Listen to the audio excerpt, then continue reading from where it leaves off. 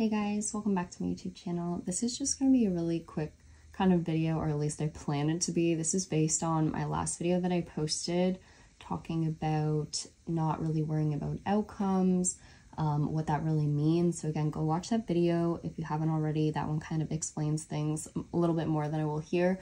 But in this video, I just quickly wanted to talk about something that I kind of made the mistake of in the past, and I realized after making that video, I thought maybe people might end up doing this. So what that is basically when you are so set in the thing that you want to manifest, like it's really good to be set in it, right? It's very good to be persistent, be like, I am this thing, like I am a millionaire, I am a millionaire, you're saying it again and again. And when your reality shows the opposite, I say in that video, right, to continue to persist, to continue to know that you are that thing internally, know that you have it internally, remind yourself of that, and eventually you will also experience it externally. But with that being said, I also want to say that you are never trying to fight your outer reality. Don't ever start a fight with your outer reality, because kind of like I said in that last video, it's the person that sort of stays quiet or that doesn't fight back that's always the bigger person, that always ends up winning in the end. So if you are seeing the opposite in reality and you're affirming to yourself, you're like, I am a millionaire, I am a millionaire, but you start getting in that mindset of sort of like, you're saying it, defending yourself, like you can almost feel it when you start to do that. You're like defending yourself rather than just knowing it. And that is not going to bring the thing in that you're trying to manifest. If you are defending yourself, then the universe is going to see that as you're basically insecure in the fact that you actually have that thing. You're feeling the need to defend yourself. And we do this in anything in our life, right? If someone feels the need to defend themselves, it's usually because they feel threatened in some way, even though they might not admit it, or they say, no, I don't feel threatened. Usually it always is in some sense threatening our ego.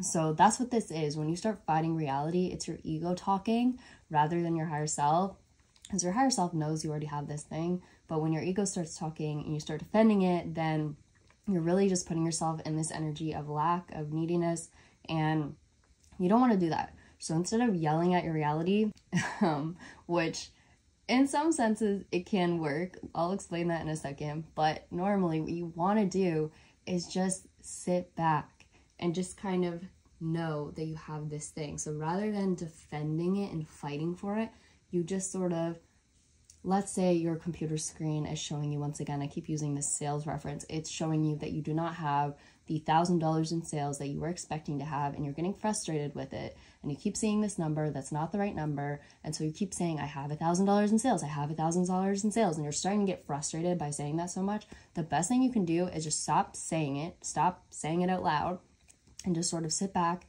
and just look in your mind, see the $1,000 in sales, or just calmly say the affirmation in your mind, and then come back to this reality. Like, it's really about just this knowing that you have it in imagination. Realize, once again, you're not trying to force this reality to conform. That's not what you're trying to do. And sometimes we forget that. You're trying to convince yourself that you have it in imagination.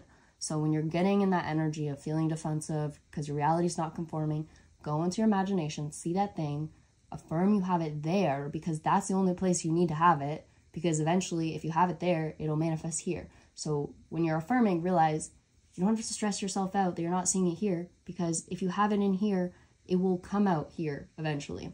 Your mind is like a printer. It's going to print it out eventually. So see it there, see that you have it there, calm yourself down, and you have to sort of stay in this mindset of, I like to think of myself like, again, I'm referring to movies, but there's movies where, everyone's having this big talk, like they're all arguing about something really important in the movie and blah, blah, blah, blah, like they're going back and forth, they don't know what to do, and they're all fighting about their different ideas. And then there's like this one guy or someone who's like sitting in the far back corner with like his hat down, like this old man or something. He's sort of just listening to the conversation, not saying anything. And then all of a sudden, when everyone, out of nowhere, like he says a few words and it ends up being like the answer to everything, and everyone just looks at him. Like, that's what you have to be like this calm confidence where you don't need to constantly say that you have something or say that it's yours, because you just know. Like, you just know you're right, or you just know you have the answer. You don't need to talk about it. You don't need to talk above everybody else. You don't need to voice your opinion constantly or force it, because the person that talks the least usually is the one that people listen to the most, right?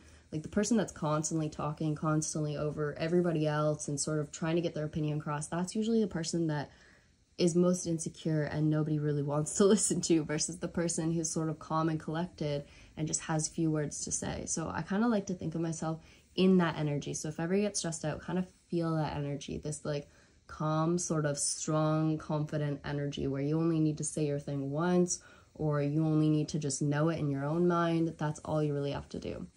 So I really recommend doing that if you ever feel like you're starting to get frustrated with reality and you're starting to affirm just to see something. Remember, that's not ever what we're doing.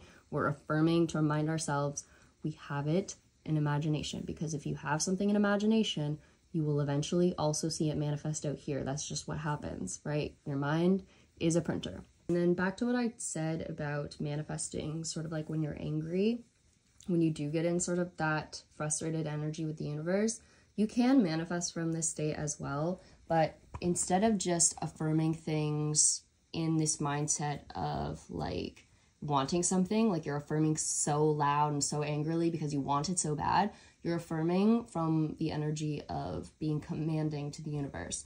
As in, I know that this is already what I have. Like, I am affirming this because I know it is true. I know I have it in imagination, and I know that the law is that once I have it here, it'll manifest out here.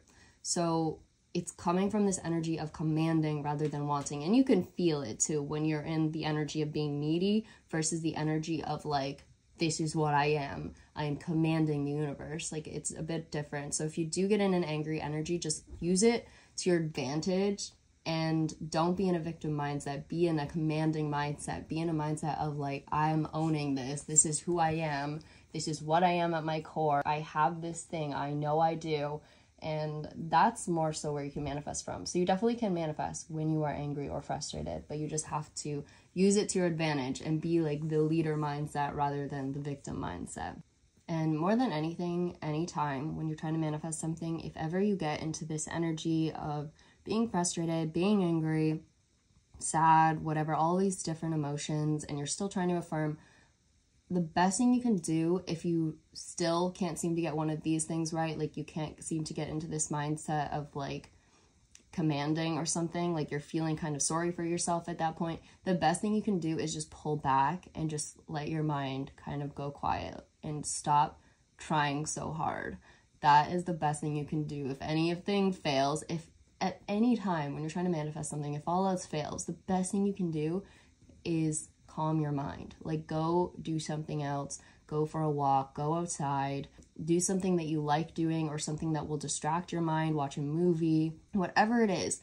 The best thing you can do really too is clearing your mind, as in meditation can be good, but again, sometimes that can frustrate you more. So that's why I say sometimes you can do something else where you're distracting your mind. That's good as well. But those moments when your mind is more clear is when clarity comes in, when you will receive kind of like the next information from the universe on like what your next step should be. It's sort of like when you are open to suggestion from the universe, like that's when things will get better. So if you're constantly forcing, constantly trying and things aren't working, I would recommend just take a break, let your mind get calm for a bit and see what comes in, see how you start feeling after that time. So that's the best thing you can do before trying again, is sort of just give your mind a break, because we always need to be, I talked about this in my other video, in a yin energy sometimes. We have yin and yang. Yang is like the energy of doing things, action, and then yin is the energy of receiving, of calm, of stillness. And we need to have both. There has to be a balance for us to manifest properly in this life. So if you're in the yin energy too often, try being in the yang energy for a little bit. If you're in the, well, either way, it goes either way. But if you're in the yin energy, if you're in the yang energy too often, then you can try being in the yin energy a little bit. That's the best thing you can do. Anyways, I think I'm going to end the video here, but hopefully you guys find this helpful. This was just like a little additional message I sort of wanted to add on to the last video, just so that we don't have anyone who's trying to just force change in the reality and yell at the universe. I'm never recommending that. Always go at it with just this calm, strong confidence. That's the mindset you want to be in at all times. And if you're not, you know, take a break from it. Don't force things ever. So anyways, thank you guys so much for watching. Comment, like, and subscribe, and I will see you all in the next one. Right, bye.